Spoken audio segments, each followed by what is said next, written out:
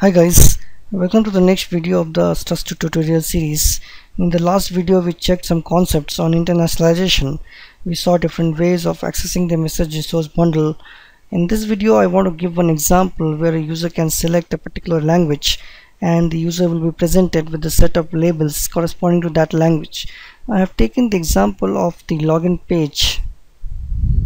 I will have two links on top of this login page, one for the English language and one for the Hindi language, which is an Indian language. So if the user clicks on the English link, then username and password label comes in the login page, while if he clicks on the Hindi link, then he gets as Tumhara Naam and Tumhara Password in the login page as the labels. Now let's see how to do this. First let's work on the JSP to make this kind of arrangement. So in our login.jsp we will create two Struts2 URL tags.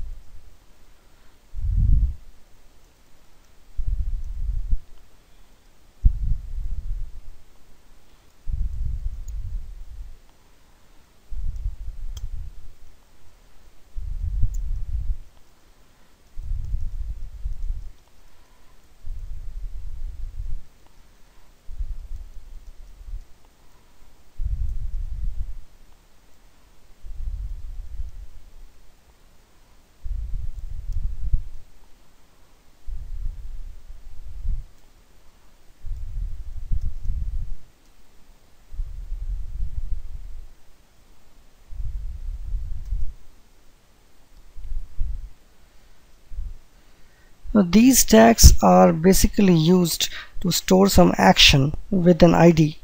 We need to provide action element name in its action attribute.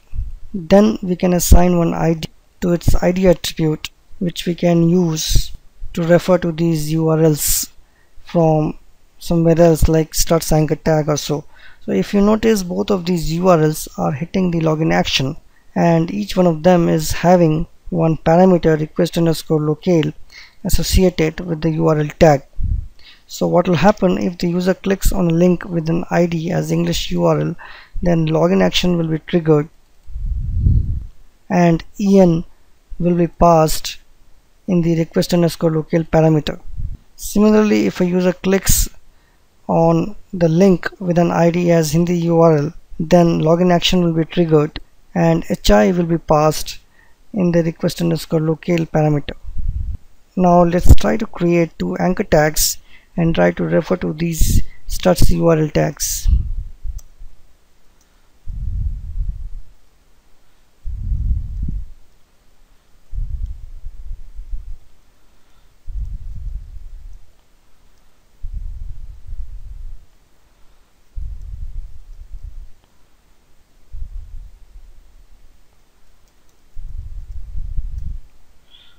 In the href, we just need to mention the ID of the URL tag in the percentage and curly brace. So for English, we'll use this English URL tag.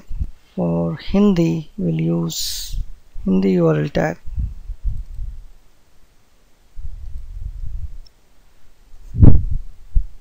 In our text field and password field, what we are doing is we are accessing the message resource bundle to get the labels using the label attribute. So for the user ID field, user.id will be used as a key to get the label from the message resource bundle. Similarly, for the password field, user.password key will be used to get the value of the label from the message resource bundle. Now let's build this project and test out our login action. Let's test this arrangement first.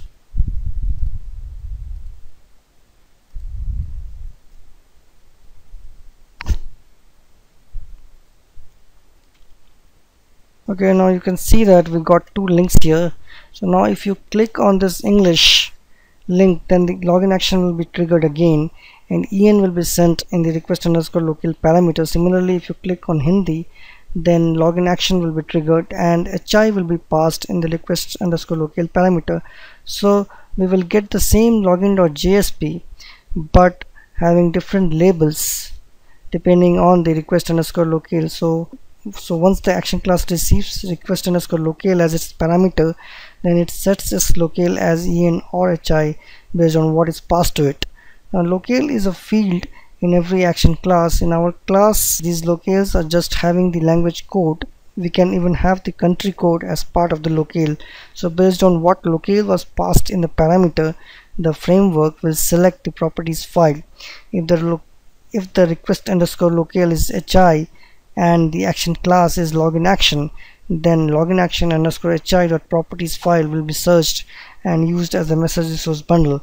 Because English is the default language, so no need of any language code in the properties file.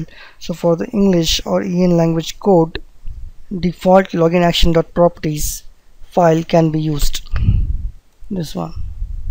So in effect we'll have two properties file. One is login action dot properties for the EN locale or for the English, and for the HI or Hindi, login action underscore hi dot properties file will be used. Then for our keys user.id and user.password, we will be putting values in both of these properties files. Let's do that. Create these property files and put the keys and values there. We already have the login action dot properties. Let's create one login action underscore hi dot properties under the same folder.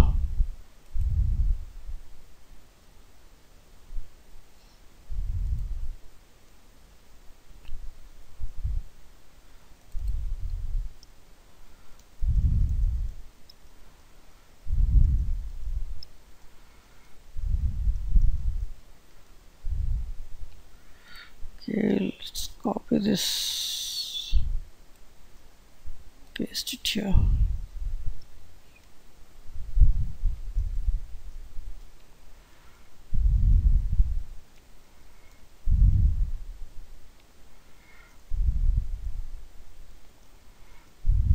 Okay, now in the login.jsp, when our text fields and password try to access the message resource using their key attribute, then it gets the respective values from their chosen resource bundle.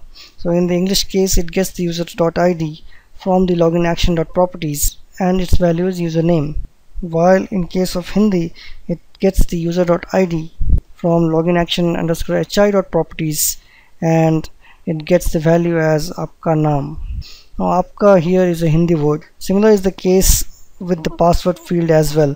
Now let's test this out. Let's build a project.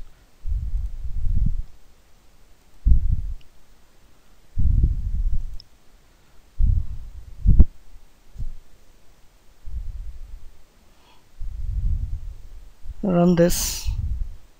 Now click on this English. You can see the request underscore locale going as EN and the label is username and password. Now click on Hindi. You can see we got the label as aapka naam and aapka password. So this is the way internationalization works.